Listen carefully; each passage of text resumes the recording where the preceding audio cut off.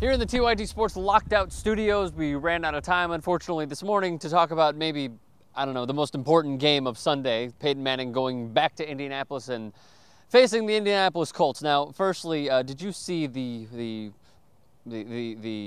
tribute that they had to Peyton Manning in the beginning? No. Okay. Let me tell you what you missed. You missed a video tribute. Peyton Manning taking off his helmet and going like this. That was it? Yeah, that was it. No, but we're totally downplaying it. I thought that it was a pretty cool moment. No, I mean, he's not a big, I wouldn't imagine that I imagine that he would find it a little embarrassing and would want it to be over quickly. And I mean that in a complimentary way. Well, it went on for, I'd say, about a minute straight. So, I mean, it was a cool moment. No, it's nice of them. They did the right thing. Sounds like he did the right thing. I think you're underselling the game in the sense that it was the biggest game of Sunday. It's the biggest regular season game in a while. I was being sarcastic. Yeah. I mean, it's the regular season game. You know, as the NBC Sunday night guys, as Al Michaels and Collinsworth said. You know, you see it on the schedule, and you think, oh, well, this is big, and it's even bigger than it would have been last year, because Manning has fully established himself somewhere else now.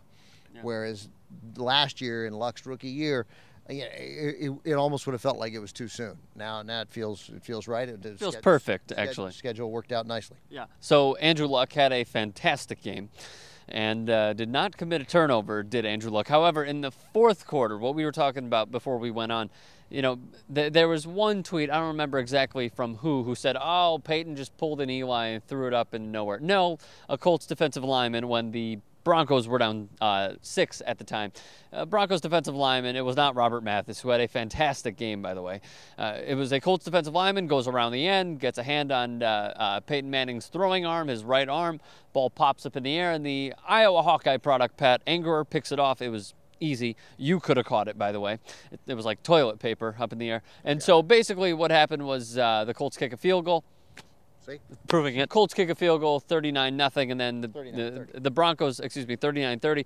Broncos try to go down the field as quick as possible, and they kick a quick field goal. Onside kick does not go in their favor. You're selling short what was amazing about that drive, because when the Colts went up 39-30 after the turnover in the field goal, they put them up 2 scores. And the Colts, of course, had led that game 33-17, 36-17, 33-14, 36-17.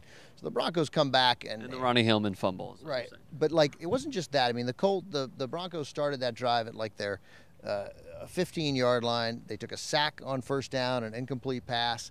And just when you think like it's 3rd and 13 from the 8 and they're down 9 points and there's 5 minutes to play, you just saw a Peyton Manning drive that was, I mean, that pass to Welker.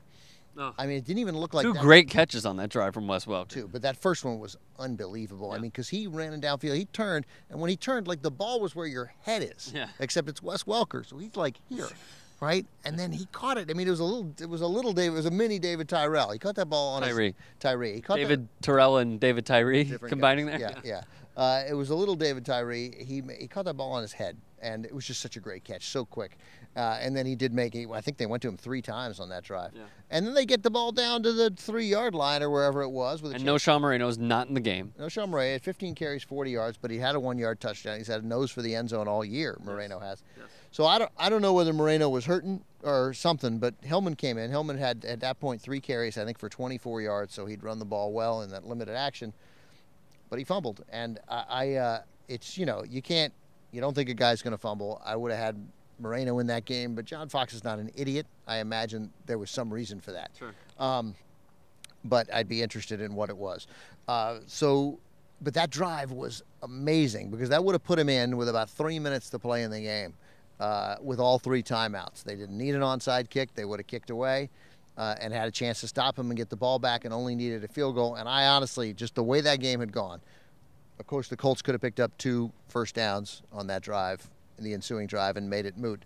But you got the feeling that if they scored there with 3 minutes to play to cut it to 39-37, you could see it. Yeah. The Broncos were going to win that game 40-39 on a 42-yard field goal on the last play of the game. That's just what it felt like.